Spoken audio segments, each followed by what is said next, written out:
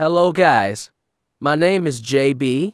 I hope you are all doing well. So let's get right into our today's topic of trailing stop loss. What is a trailing stop? Loss is a risk management tool for locking in profits on a winning trade. A trailing stop is a strategy that moves the exit point for a trade as price moves in the right direction to increase profits. A trailing stop loss is a quantified strategy to keep a trader in a trend until the end when it starts to bend. While a trade may start out with a stop loss after the initial entry to exit, if the trade moves too far against the entry level to cap losses, a trailing stop is used for winning trades. A stop loss is used on losing trades that fail to move in the right direction for a profit but instead goes low enough to show that a trade is not going to work. In contrast, a trailing stop is used for winning trades to let a winner run until it stops moving in the trader's favor and begins to reverse. While a stop loss is a way to manage a losing trade, a trailing stop is a way to manage a winning trade. The purpose of a stop loss is to keep a loss small, while a trailing stop is a way to make a winning trade as big as possible. A trailing stop loss is a moving target following a trade. Trailing stops ascend higher in uptrends with long positions and descend lower in downtrends with short positions following the trade's movement. A regular trailing stop is manually taken when price reverses through the price level or technical indicator used to signal the exit. A trailing stop limit order allows you to set a specific trigger price.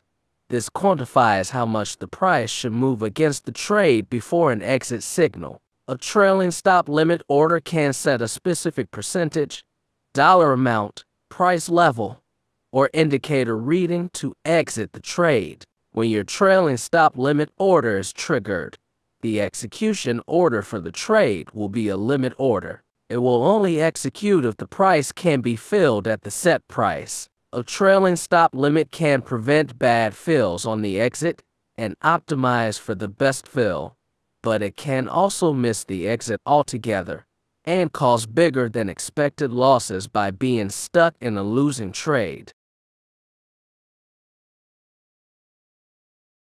Reward ratio on a trade when compared to the stop loss placement, but a trailing stop can maximize a gain, allowing a trend to run as far as it will go. While a stop loss is set to cap a loss, a trailing stop is moving to maximize a gain. A trailing stop is an exit strategy that triggers an exit when a price reverses back enough to signal the possibility that a trend is possibly coming to an end. A trailing stop is a quantified strategy to keep a trader in a trend until the end when it starts to bend. Here are some key strategies for trailing stops with long positions. Use a short-term moving average as a trailing stop in a swing trade.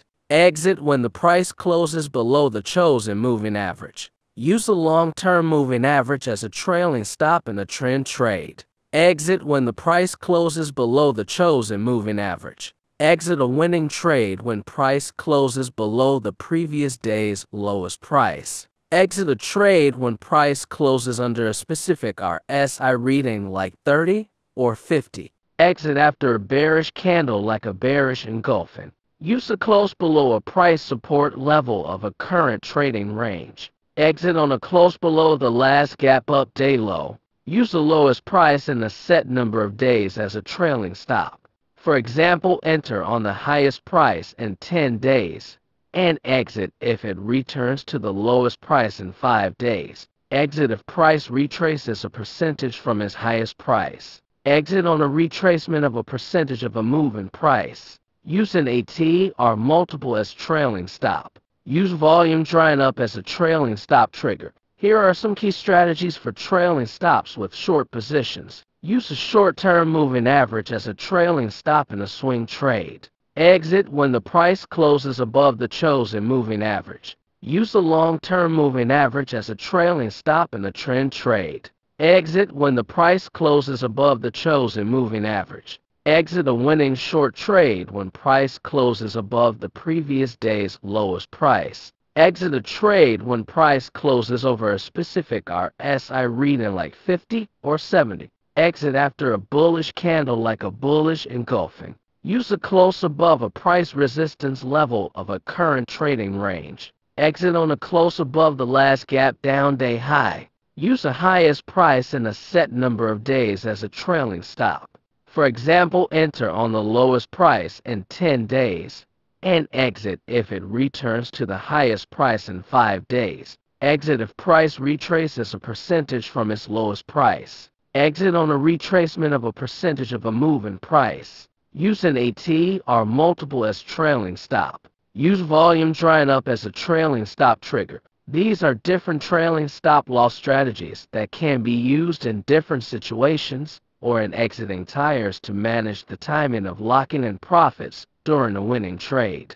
Money is only made on the exit, not the entry, and managing a trade exit strategy for maximum profits is one of the most important skills a trader can use to be profitable. Creating large winning trades is one of the most important factors for profitable trading, and trailing stops are the primary tool to achieve this when the opportunity is available. I hope you now understands the concept of stop loss. If you like this video, don't forget to like the video and subscribe the channel. Take care, goodbye.